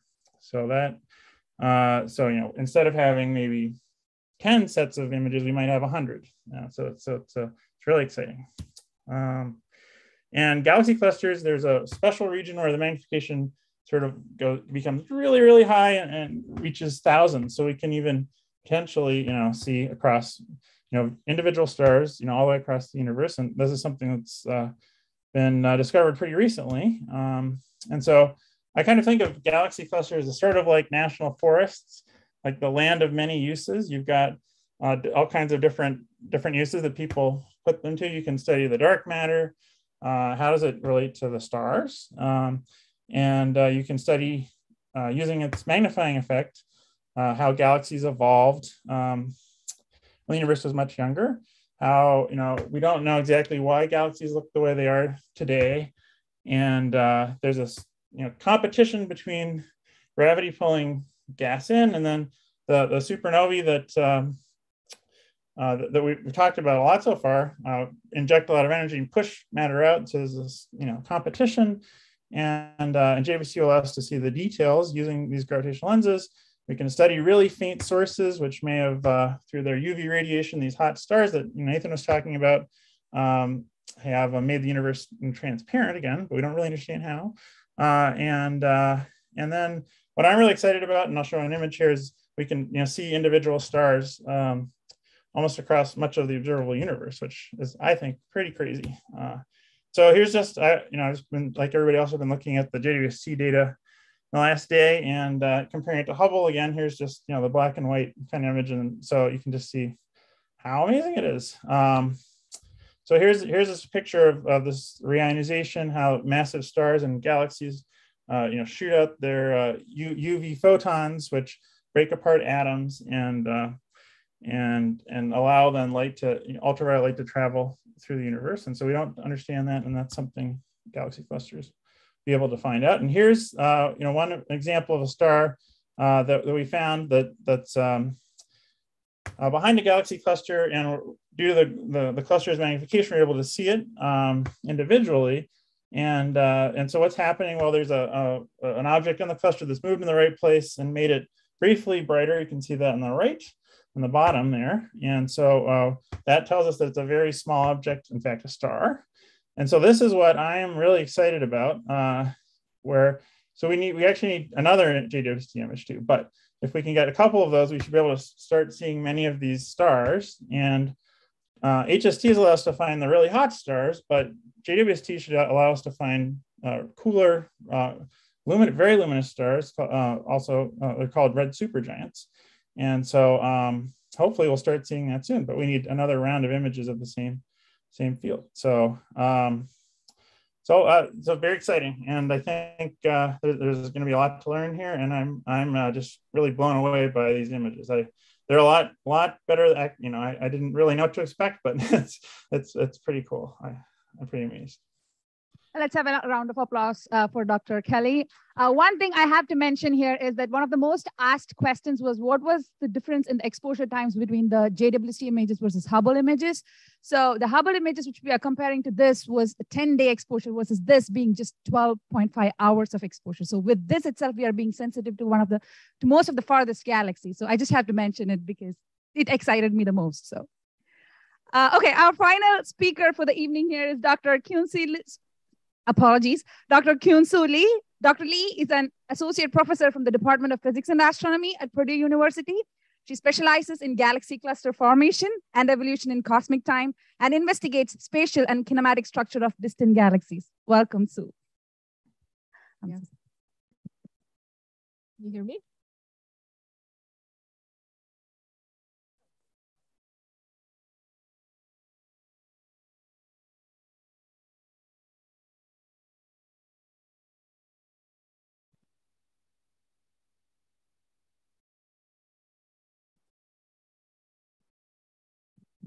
Hi, everyone. I'm really excited to be here. So today I wanted to tell you a little bit about this last image that James Webb released earlier this week, known as the Stephan's Quintet. So what you want to know about this system is that it really should have been called the Stephan's Quartet. And that's because even though you see 5 galaxies here, 1, 2, 3, 4, and 5, there's one of these galaxies is an innocent bystander, which is much closer to us and have nothing to do with this very beautiful cosmic mass that you're looking at here. And you can almost guess which one that is, and by looking for the galaxy that looks the least disturbed. And it's actually this one here. It's a nice disk galaxy, which is not part of the system. The other 4, though, are interacting. They are actually physically close together, and they're interacting gravitationally. Okay, so you may have noticed that this image is actually Hubble image, which I did my best to try to align with the James Webb image that they released, which I'll show you in a little bit. So what is most notable here is these 2 galaxies here are almost merged together, but together they're also actively interacting with this galaxy here, right? So these kind of gravitational interactions create tidal waves, which you see here, long tail that stretches out from these galaxies, but also it creates the shock waves, which basically rip apart galaxies, so stars and dark matter and gas alike. So essentially what you're looking at here is that there is a shock front that is building up between these 2 galaxies and the other one. So what you see here in the Hubble image, so this is almost like a true color image. So if you were to be close to this system, these blue star, this string of blue stars would actually look fairly blue. Okay. So these are so this type of shock fronts can actually ram the gas together and ends up creating forming lots and lots of new stars. In this case, it looks like almost millions of stars, new stars are being formed, some of which appear here as blue stars. So I think that several of the previous speakers actually did a nice job explaining the difference between the Hubble and the James Webb, in the sense that a dust is something that is ubiquitous in our universe, and particularly they're very good at hiding the most interesting phenomena like star formation, which would be spectacular, except that we don't actually get to see them very much, particularly in visible wavelength, and that's because dust is good at hiding them. So having said that, so here is the James Webb Space Telescope image. So here is the visible wavelength on left. The right is a composite image between the near infrared and the mid infrared combined together of the same system. So again, so these shock fronts that show up here as a blue string of stars are you can see that there's actually a lot more going on here. And that's because one, near infrared cuts through dust much better than the visible wavelength. So James Webb's, so you can actually see a lot more stars that are being formed here, but also because of the mid-infrared, which also trace some of the molecules that gets excited by this star formation, including the polyaromatic hydrocarbon or PA lines. So they actually do emit their own, so these mid-infrared emissions actually trace the gas themselves that actually end up forming these new stars. So you can see that, so this is precisely the reason why the James Webb Space Telescope is going to tell us so much more about all this interesting phenomena and all the things that result from the galaxy interactions. Having said that, perhaps the larger question is, why do we even care about galaxy interactions, right? Our own galaxy is not interacting. Milky Way is pretty isolated. The short answer to that question is that we think that galaxy interaction is one of the primary ways that galaxies actually grow. It's just that Milky Way is not doing that actively right now, but it must have done so many times in the past. So just to prove my point, I wanted to show you a short video that basically shows, it's a time-lapse video of showing the dark matter simulations, dark matter distributions, starting at the beginning of the universe and move forward in time. So here in the next video that I'm about to show you, the regions that have a higher concentration of dark matter will show up as whitish knots. Whereas the darker regions means that there is less matter there than anywhere else. There's no galaxies here, it's only dark matter.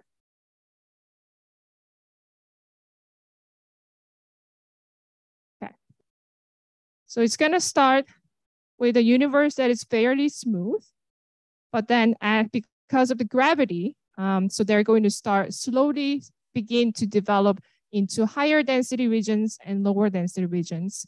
And even though this is all just dark matter, which is the most of the matter is made up of dark matter, what you actually expect to see here is that these brighter knots is where the gravity is going to pull in the gas and start forming stars. So the one way to think about this is that of course, we don't see the whole thing like this, but what we're going to see is that we're only going to see these brighter knots as sites of galaxies, right?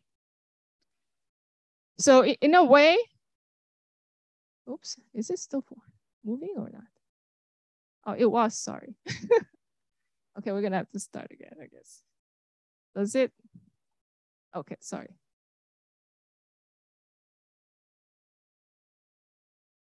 Okay, so what I'd like to ask you is to try to focus on one of these knots. Or maybe you went too far. I wanted to sort of show, yeah. So this is a time lapse, and I wanted to show how these big knots actually form. Maybe go a little bit. Okay. Yeah, sorry about that. All right, so if you look at this one in particular, you can see all the smaller clumps are actually going towards this larger clump, making the larger clump grow. And that's precisely the way the galaxies grow. The smaller things, so remember that we first started out with the fairly smooth universe, and then those knots that develop, which are the structures that collapses because under its own gravity. Those are the sites of the galaxies. And these galaxies, you can clearly see by looking at those knots that they grow by merging into other clumps. And what that naturally means is that the galaxies that are living in those dark matter structures are also going to merge into one another. In other words, galaxy interaction is ubiquitous, and it's actually one of the major mechanisms for galaxies to grow and form newer stars. And these simulations also show that this kind of galaxy interactions are actually much more frequent in the distant past compared to in the present day universe. So what we actually do expect to find is that these interactions will be very, very commonly found. So in fact, here are some examples of the interacting galaxies or galaxies that show some signs of interactions in different ways in a distant universe. So these are galaxies much, much farther away than the Stephan's quintet that I showed you earlier. So again, here you see that these galaxies show clumps. Some of them actually do show similar tidal tails that as you saw in the other image, except of course, it's much smaller because these are distant galaxies. And admittedly, these images are decidedly not all that spectacular. And that's because one, they're distant, so they're small. There's also this angular resolution issue that many speakers spoke before. And also the Hubble is a much smaller telescope than the James Webb. So James Webb is going to do so much better at finding and identifying these galaxies so that we can actually study these in much more detail. One final thing is also that these images are taken with the near-infrared camera at Hubble, with Hubble. Remember that Dan explained at the very beginning that light stretches out as the universe expands. That means that these galaxies, by the time this light left these galaxies, universe was much smaller. What that means is that what we are looking at here is actually ultraviolet light that is actually shorter wavelength than this image here on the left. Okay, so James Webb has both capabilities to image in both near infrared as well as mid infrared. In other words, James Webb will be able to image those distant galaxies actively interacting with other sources in both wavelength, the wavelength that rest frame visible, as well as the rest frame near infrared. So I am very excited to see these images, and also I am sure that the James Webb is going to be really, really crucial in completing our understanding of how galaxies actually primeval galaxies, these distant galaxies that we see, which are the building blocks of the larger galaxies that we see around us. So it's really going to play an instrumental role in completing our understanding of how our galaxy came into being, and will provide with a much more complete understanding of the whole processes, the role of the dust, the role of the new starburst that is resulted from these galaxy interactions, and so much more. I'll stop here. Thank you. Thank you very much. No, okay. So now we are at the end of the show almost. We got that good. I want to be respectful of everybody's time. I got word that David Leckrone, who joined us for the original launch party, might be out there somewhere in the audience, not there anymore. So no, I'm here. Oh, he is. Great. Yes. Okay. Hey, do you want to say any just brief words of your reaction? So by the way, so David Leckrone was a project scientist for many years for the Hubble Space Telescope. So he has some kind of a history with space telescopes and first light reveals. So do you want to offer any very quick words? Yes, I'm just amazed at the clarity of these images compared to Hubble images. And I hadn't expected the angular resolution to be all that different. James Webb is a much bigger diameter telescope, but it's operating at longer wavelengths. So the diffraction patterns are, comparable between Hubble and James Webb, but I'm just blown away that that physics is correct, but somehow in practice it's worked out so that James Webb is so much better than I expected. Certainly its greater sensitivity is expected, but the clarity of the images is remarkable. Thank you for your input. Okay, with the final moments that we have, I will display my final slide, which is just leaving with some, we have David Leckrone speaking. There's been a number of people offering their reactions. The image is culmination of decades of dedication, talent, and dreams, but they are also just the beginning of what we've been exploring right now. They've moved me as a scientist, as an engineer, and as a human being. And the thought that I like to come back to often, something that Carl Sagan said, the cosmos is within us. We are made of star stuff. The point I really reverberate with, we are a way for the universe to know itself. Isn't that something? We offer the universe a consciousness and an ability to evaluate itself. I think that's kind of cool. So moving forward, there are many ways that you can learn more, and there are much more to come into the future. I did want to give a shout out to the Wabash Valley Astronomical Society. Did I see somebody here? Yes, in the front. There are opportunities for you to join local clubs. There's also on the national, international scale, the AAVSO, right? Here at Purdue, we're trying to get many public outreach and activities, including the Astro Boilermaker Telescope in the Purdue Wildlife Area. Brian B. Healer and your daughter, if you're listening, thanks so much for your help with that. And if you're interested, you can reach out to us at Physics and Astronomy. We can absolutely connect you to the right thing. And the website is a great resource where we'll list out that you can find out more. But with that, I'm going to leave it at a conclusion, and then we're going to open up to questions and answers for anybody else. But again, thank you very much for your time. We hope it was worth your while. Take care. Well, if there are any questions, we'll take it at this time. And people who are still in Zoom, and if they have questions, please let us know. We'll just address them. Anybody from the audience? Dan, but I have a question for you. So there were some controversies regarding the naming of the Webb telescope. So do you have any comments on that?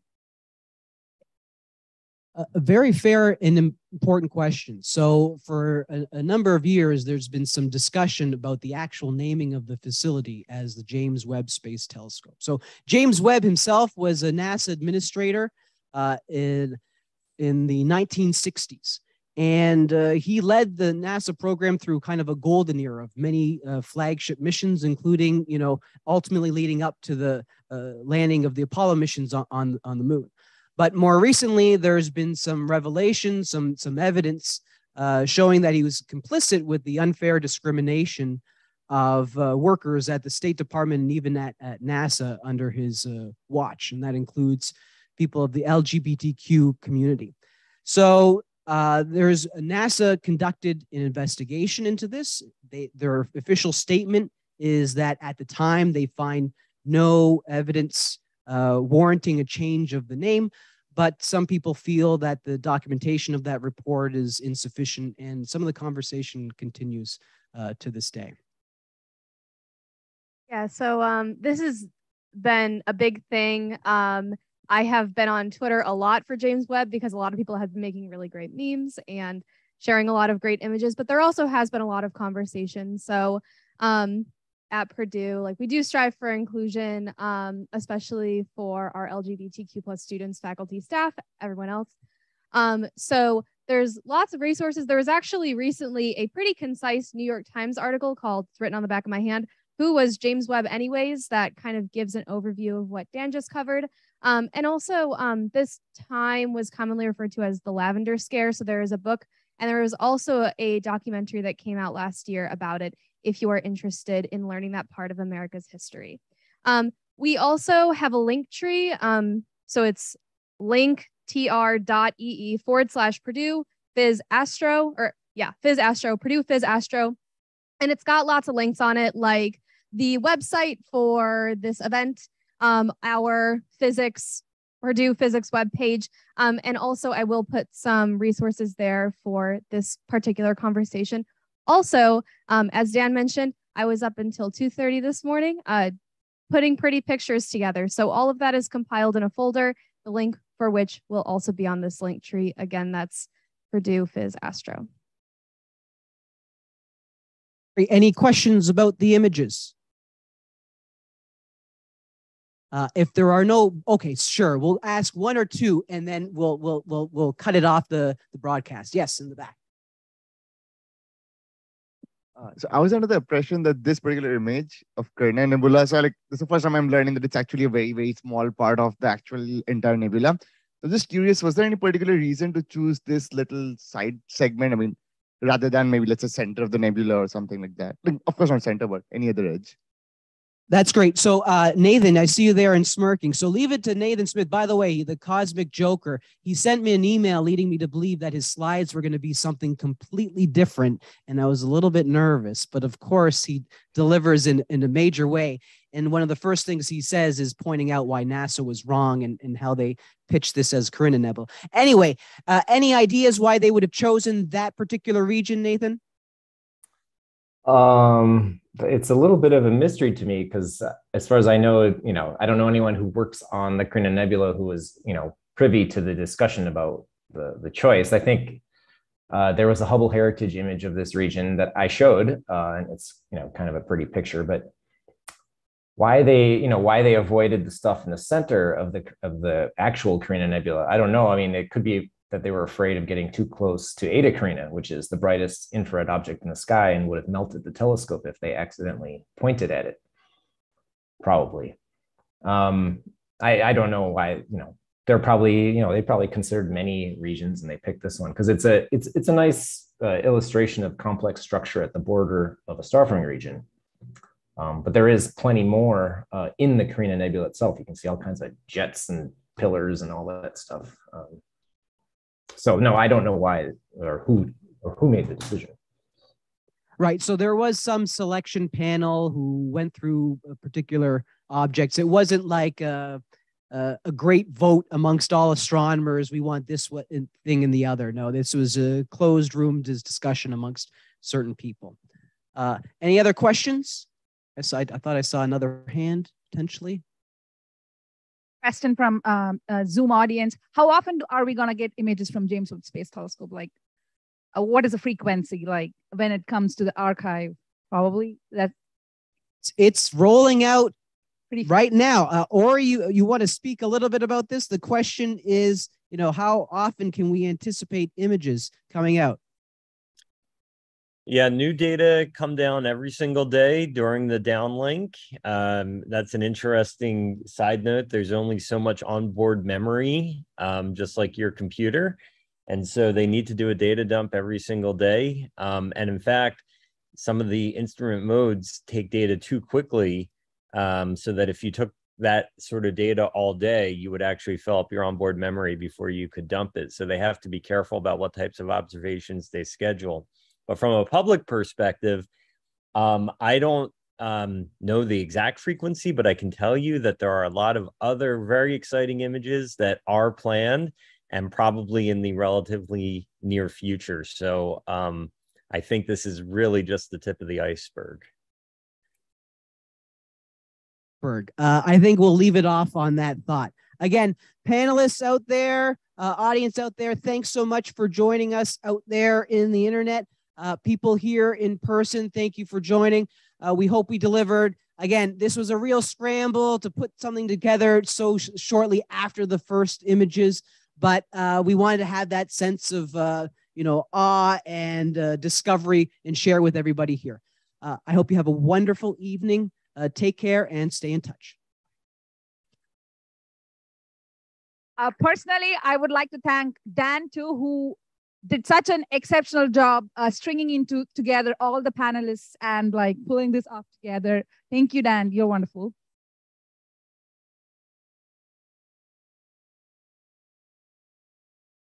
Thing I would like to say, oh, well, I guess two things. Thank you, Dan. Dan is the best. Also follow Ori Fox on Twitter. It's amazing.